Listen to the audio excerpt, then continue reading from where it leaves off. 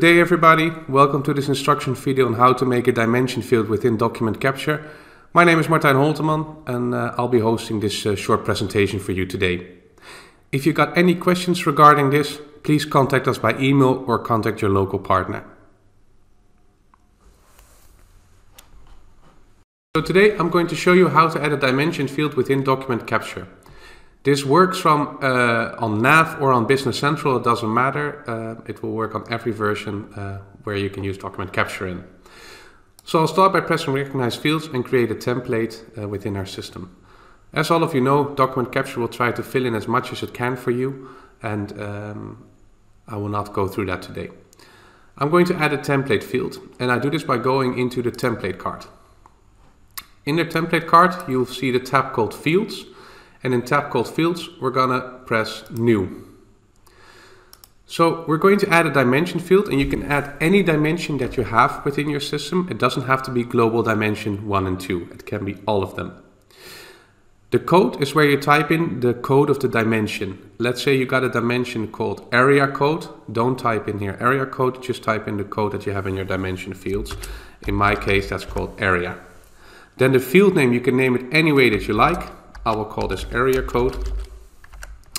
And then if we look down here to data type, you will have to switch this to lookup because we're going to extract data from within your system.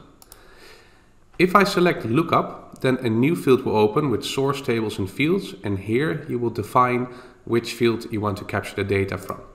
You can open it up and search through it. I know out of my head that it will be 349, which is dimension value, like this. The source field, you'll transfer that to code, and then number of source table filters, you will select this one, and with dimension code you will fill in the dimension code area, otherwise it will show you every dimension that you have in your system.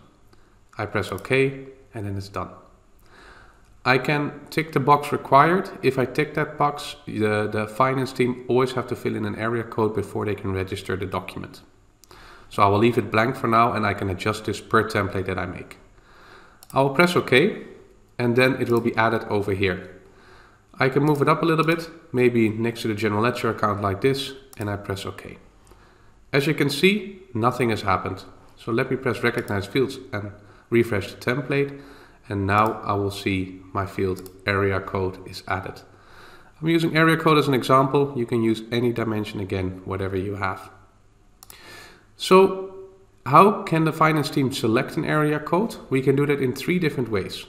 One, you can go in every time and select a dimension code, maybe area code number 30 or 40. That is method number 1. If I select that, then Document Capture will fill it in. However, if you receive a new invoice, and I try to replicate that now by pressing Recognize Fields, you can see that it's blank again because we didn't put in a fixed value or something else.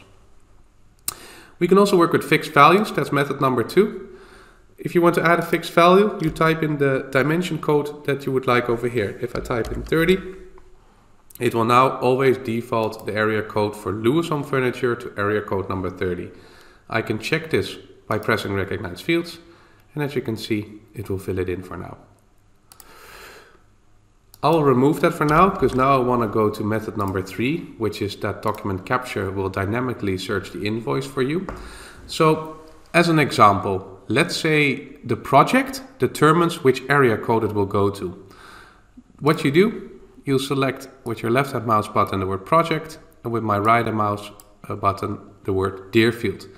As you can see, Document Capture did not fill anything in because we do not have a dimension code Deerfield. What I can do, this is one of our functionalities called field translations. I can then type in, if you see Deerfield, then that will be area code number 40 within our system. If I press Recognize Fields now, Document Capture will look to this field and will try to fill in the area code for you. And of course you can make multiple translations. Project Continia is area code number 30. Project Denmark is area code number 60. So you can fill in multiple translations over here, and then Document Capture will fill that in for you. Adding a field like this is very simple. It will only take a minute or so, and you can do this with every dimension that you make. We hope that you like these series. On our YouTube page, we'll be adding more and more of these demo movies so that you can have easy access to this functionality. For now, I wish you all a nice day, and if you have any questions, please contact your local partner or contact Continia. Have a nice day.